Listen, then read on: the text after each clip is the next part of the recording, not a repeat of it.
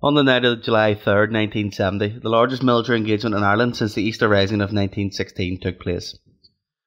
For nearly 8 hours, from around 8 p.m. until perhaps 4 a.m, a fierce gun battle raged in the small tire streets of the Lower Falls in Belfast. The area had been placed under an illegal curfew by 10 p.m. by the British Army, which was determined to disarm the heartland of republicanism in Belfast. 3,000 troops, surrounded by armoured cars and helicopters, surrounded this small area and began to force their way into it. They met heavy resistance from the local population, led by D Company of the Belfast Command, official Irish Republican Army. The trigger for the incident that led to the Falls Curfew was a phone call on Friday, July the 3rd, 1970, from an upset woman to the RUC reporting that there were arms and explosives in 24 Balkan Street. It was quite clear to the British at the time who their opponents during the curfew were. In the words of Captain Charters, an intelligence officer of C Company, 1st Battalion Royal Scots stationed at Howard Street. The chappies with the Blackberries and James Connolly badges did all the fighting last Friday night. That is, the IRA, the officials, the stickies. Welcome to the 50th anniversary of the curfew that took place in the Lower Falls between the 3rd and the 5th of July in 1970. The curfew was the biggest engagement between armed Irish Republicans and the British Army since 1916.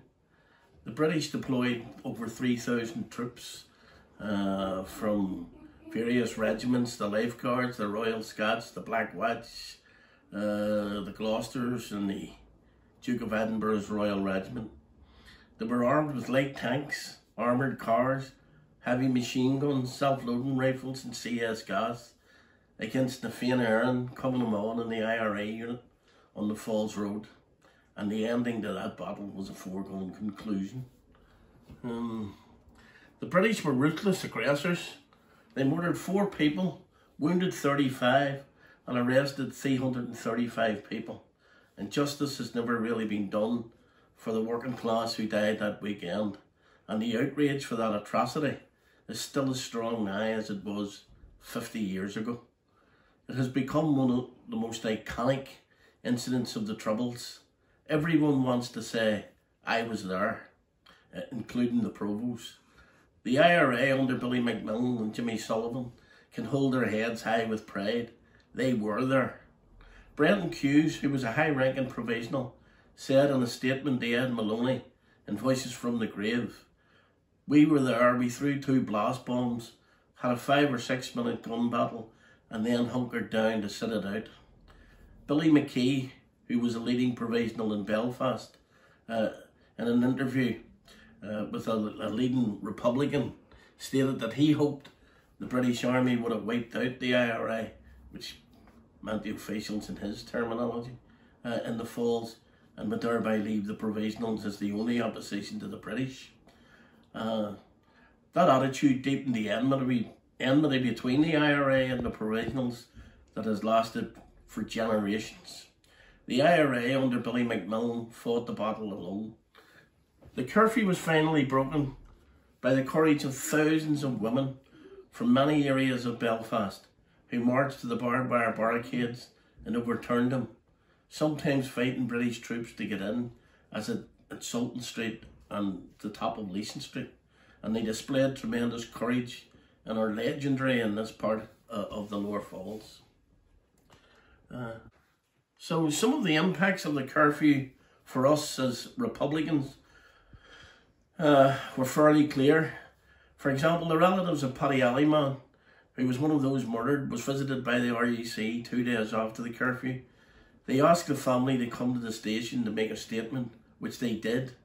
After writing a 2-page statement identifying the regiment responsible for his murder, they were told they would be contacted shortly. They never heard from the RUC again. The fact that the RUC made no real attempt to investigate the murders led directly to the massacres in Ballymurphy in August 1971, when 11 civilians were murdered. Springhill in 1972, when 5 civilians were murdered, and Bloody Sunday in Derry in 1972, when 14 civilians were murdered. The pattern of state murder was actually set by the curfew. The British Army and the state forces effectively became immune from prosecution for the murder of Irish civilians. In 1969, the RUC machine gunned the Falls Road with Shoreland armoured cars, killing 9-year-old Paddy Rooney and Hugh McCabe. No police were ever charged with those killings, and not one soldier has ever spent an hour in prison for any of the murders that were committed in any of these massacres. So immunity was one of the impacts of the curfew. The other impact was whatever role the arrival of British troops had on the streets of Belfast and Derry in 1969, the sheer brutality of the British Army during the curfew sowed the seeds of decades of violence for us. Working class Catholics became alienated from the state and its armed representatives. People who had never been Republicans joined the paramilitaries, especially the Provos. Many of those sought revenge for 1969 and now the massacre in the Falls. The curfew had effectively become the first recruiting agent for paramilitary groups, and it was at the behest of the state and the Unionists that happened. The British brutality during the curfew and indeed afterwards displayed a colonial mentality in Northern Ireland, which viewed us as simply another field for similar operations that they had run previously in Malaya, Kenya, Haiti and Cyprus. And this clearly identified Catholics as a suspect population, which required special laws and army camps positioned in the very heart of local communities to maintain control. Hence, during internment, land that had been reserved for local businesses in the White Rock, GAA pitches in Crossmaglen, local factories in Andersonstown were commandeered and occupied by the British Army. Similar tactics were used by the Americans in Vietnam during their occupation there. The curfew, for us, amplified the opinion that Northern Ireland was not reformable, and that undermined the credibility of the Northern Ireland Civil Rights Association, which was such a plank of Republican ideology. And that whole idea of reform was later dealt a death blow by the events of Bloody Sunday. Never since has a civil rights march been seen on the streets of Northern Ireland. And that also suited the provisionals, because no one was now arguing for reform of the state.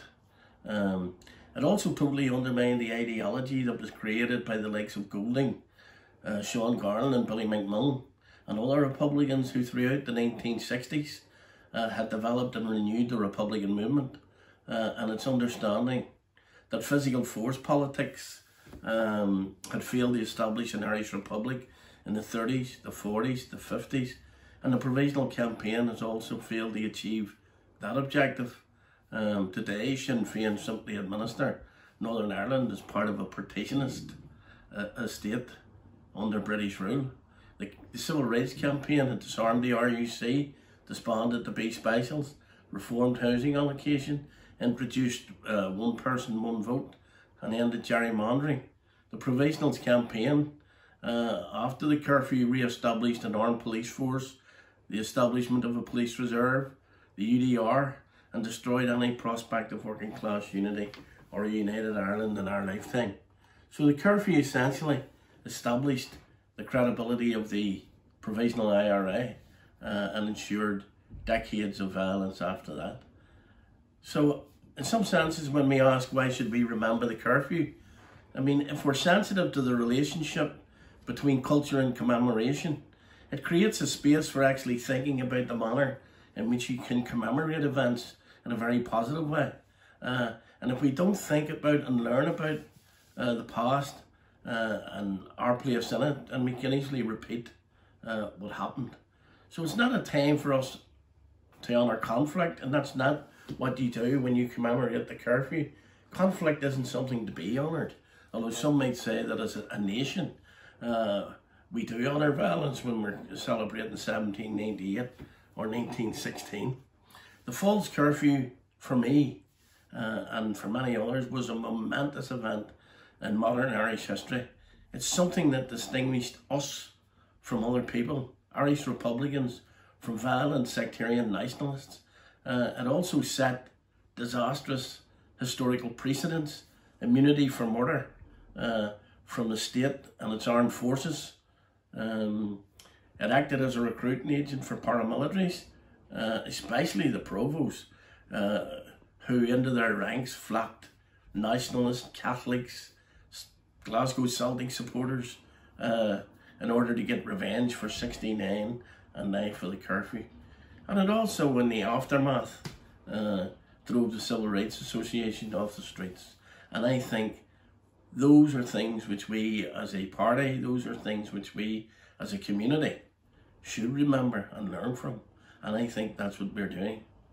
So I'd like to thank everyone who took the time to actually watch this video, because I think it's important that we all still remember what happened to us as a community in the 1970s.